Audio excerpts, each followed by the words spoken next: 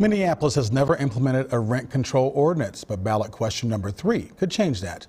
It would amend the city charter to authorize the city council to regulate rent on private residential property. We'll begin this part with Mayor Jacob Fry to start. We're looking for just a yes or no answer, please. Do you support the ballot question number 3 on rent control, yes or no? Yes. AJ Awad, yes or no on ballot question number 3? Yes, sir. Sheila Najad, yes or no? Yes. Kate Canute, yes or no? Yes. Mayor Fry, please explain your answer on rent control in 60 seconds. I do not support rent control in its classic form. However, I do support local control, which is the ability of municipalities, cities just like Minneapolis, to have a legislative process where the city council deliberates, they engage with experts, they follow the data, they talk to a broad subset of the community to learn about all of the stakeholders' positions, and then they pass laws. Now, that is different than supporting rent control. That is supporting the process, but not the substance. Rent control has been found by almost every major economist out there to have the exact opposite impact as stabilizing the rents. We need to be listening to experts. We need to be listening to data, and that is exactly the process that I would support going forward. But will I support the ultimate ordinance a city council may or may not come forward with?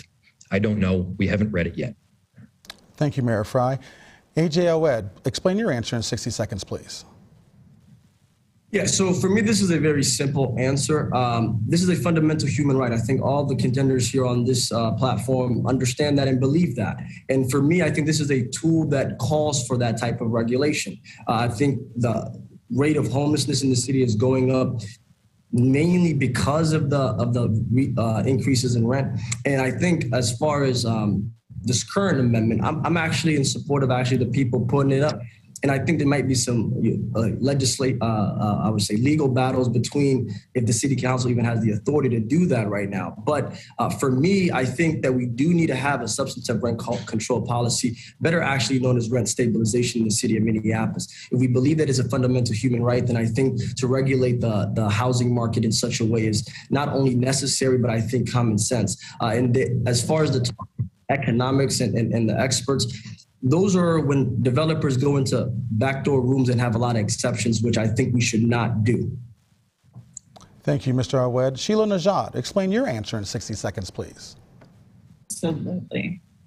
So if you look around 4 years ago to now, you can see that Minneapolis's housing crisis has gotten worse, not better. Over half the people in Minneapolis are renters, and I'm one of them. I've been a renter my entire time in Minneapolis, and I know what it feels like to have the squeeze of finding an apartment that you can afford here. And rent control provides us the opportunity to make sure that everyone can afford to live in Minneapolis. And our neighbor, St. Paul, their mayor recently came out in support of their rent control policy.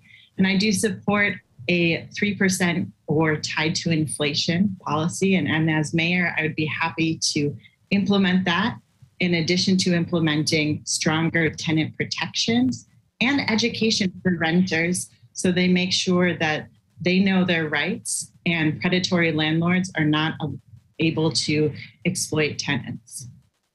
Thank you, Ms. Najad. And finally, former Representative Kate Canute, explain your answer in 60 seconds, please.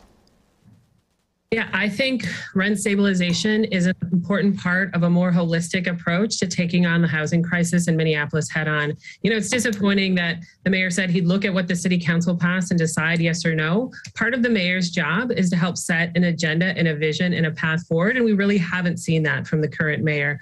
When it comes to rent stabilization, the design for the policy that I support and would champion is making sure we're protecting renters, we're protecting small landlords, we're making sure we're not slowing down building more housing in the city, and that we're not concerned about pushing out big national capital money interests that are just trying to make money on housing in our city and not concerned about safety and stability in our neighborhoods.